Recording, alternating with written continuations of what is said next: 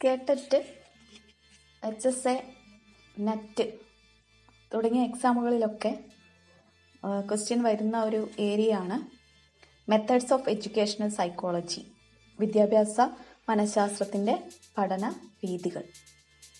അപ്പോൾ നമ്മളിന്ന് നോക്കാൻ പോകുന്നത് വിദ്യാഭ്യാസ മനഃശാസ്ത്രത്തിൻ്റെ പഠന രീതികൾ കുറിച്ചാണ്. ഏതൊക്കെയാണ് വിദ്യാഭ്യാസ മനഃശാസ്ത്രത്തിൻ്റെ പഠന രീതികൾ? ഫസ്റ്റ് വൺ, ആത്മപരിശോധനാ രീതി, that is introspection. Next one, നിരീക്ഷണ രീതി അഥവാ ഒബ്സർവേഷൻ, പരീക്ഷണ രീതി അഥവാ experimental method. Next one, survey രീതി.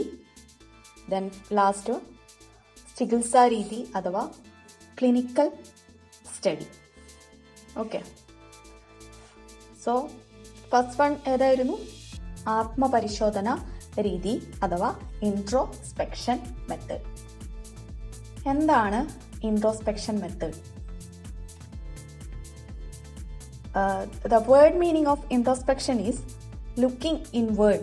Looking inward means നമ്മളെ തന്നെ നോക്കി കാണുന്ന അവസ്ഥ, അതായത് ഉള്ളിലേക്ക് നോക്കുക, നമ്മളെ ഉള്ളിലേക്ക് നോക്കുക. ഈ ഒരു മെത്തേഡ് വികസിപ്പിച്ചത് വില്യം വൂണ്ടാണ്. സ്വയം നടത്തുന്ന ഒരു ആന്തരിക പരിശോധനയ്ക്ക് പറയുന്നതാണ് എന്ത്? ആത്മപരിശോധന രീതി. നമ്മളുടെ വ്യവഹാരങ്ങൾ അല്ലെങ്കിൽ ബിഹേവിയേഴ്സ് സ്വയം നമ്മൾ തന്നെ നോക്കി കാണുന്ന ഒരു രീതിയാണ് ഇൻട്രോസ്പെക്ഷൻ മെത്തേഡ് അഥവാ ആത്മപരിശോധന രീതി. ഒരു ഉദാഹരണം പറയാം. നമ്മൾ വളരെ ദേഷ്യത്തിൽ പെരുമാറുന്ന സമയത്ത്, ആരോടെങ്കിലും പെരുമാറുന്ന സമയത്ത് നമ്മളുടെ ഒരു ബിഹേവിയർ എങ്ങനെയാണെന്ന് ആ സമയത്ത് നമ്മൾ തന്നെ നോക്കി കാണുന്നു. ദേഷ്യം പിടിച്ചിരിക്കുന്ന അവസ്ഥയിൽ നമ്മളുടെ ബിഹേവിയർ എങ്ങനെയാണെന്ന് നമ്മൾ തന്നെ നമ്മളുടെ ഉള്ളിലേക്ക് നോക്കി കാണുന്ന ഒരവസ്ഥ, അതാണ് ആത്മപരിശോധനാ രീതി.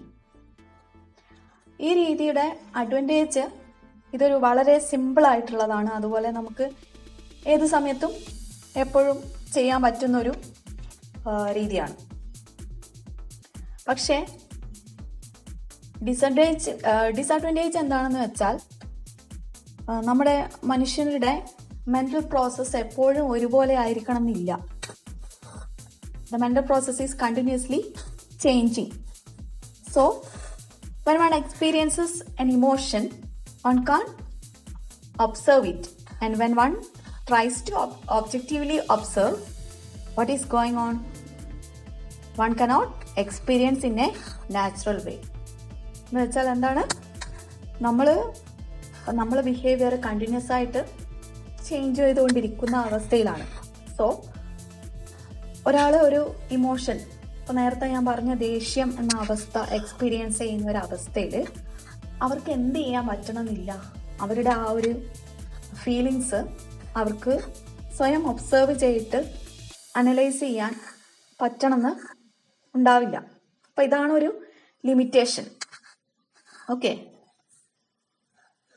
നെക്സ്റ്റ് മെത്തേഡ് ഈസ് നിരീക്ഷണ രീതി അഥവാ ഒബ്സർവേഷൻ മെത്തേഡ്. നിരീക്ഷണ രീതി, ഒബ്സർവേഷൻ മീൻസ് എന്താണ്? ഒബ്സർവ് ചെയ്യുക, അല്ലെ? പുറത്തേക്കുള്ള കാര്യങ്ങൾ ഒബ്സർവ് ചെയ്യുക. അപ്പോൾ ഇവിടെ വെളിയിലേക്ക് നോക്കുക. അപ്പോൾ വെളിയിലേക്ക് നോക്കുക മീൻസ് നമ്മൾ വേറൊരു വ്യക്തിയുടെ ബിഹേവിയർ നമ്മൾ ഒബ്സർവ് ചെയ്യുന്നു. അതാണ് എന്ത്? നിരീക്ഷണ രീതി. Okay, that is looking outside. That is the perception of an individual's behavior under natural conditions. Natural കണ്ടീഷൻസിൽ ഒരു ഇൻഡിവിജ്വലിൻ്റെ ബിഹേവിയർ, വ്യവഹാരം നാച്ചുറൽ കണ്ടീഷൻസിൽ നോക്കിക്കാണുന്നു. വേറൊരു വ്യക്തി നോക്കിക്കാണുന്ന രീതിയാണെന്ത്? Observation method. ഒബ്സർവേഷൻസ് കുറേ ടൈപ്സ് ഉണ്ട്. അതിൽ first one, direct or indirect ആവാം, controlled or uncontrolled, participant or non participant. Okay, observation മെത്തേഡിന്റെ advantage, it is natural, flexible and economical. Flexible ആണ്, natural ആയിട്ട് ചെയ്യാൻ പറ്റുന്നതാണ്. അതുപോലെ അധികം പൈസയുടെ ചെലവൊന്നും നമുക്ക് ആവശ്യമില്ല. And the results R reliable and can be verified by the same person by observing again and again or by different persons observing the same situation and comparing the results. ഇത് reliable ആണ്. Results എന്താണ്? Reliable ആണ്. ഇത് verify ചെയ്യാം, നമുക്ക് പിന്നീട് verify ചെയ്യാൻ പറ്റും. ഒന്നുകിൽ നമുക്ക് സെയിം പേഴ്സൺ തന്നെ ആ ഒബ്സർവേഷൻ രീതി ആരാണോ ചെയ്യുന്ന അവർക്ക് തന്നെ വെരിഫൈ ചെയ്യാം, അല്ലെങ്കിൽ വേറെ ആൾക്കാർക്ക് എന്ത് ചെയ്യാൻ പറ്റും, ഈ ഒരു ചെയ്തത് ശരിയാണോ എന്ന് സെയിം പേഴ്സൺ തന്നെ അനലൈസ് ചെയ്യാൻ പറ്റും. Okay. Observation is useful only for collection of data on the observable behavior of an individual. അതാണ് അതിന്റെ പോരായ്മ. ഡിസഡ്വാൻറ്റേജ് എന്താണ്? Observation is useful only for collecting data on the observable behaviour of an individual.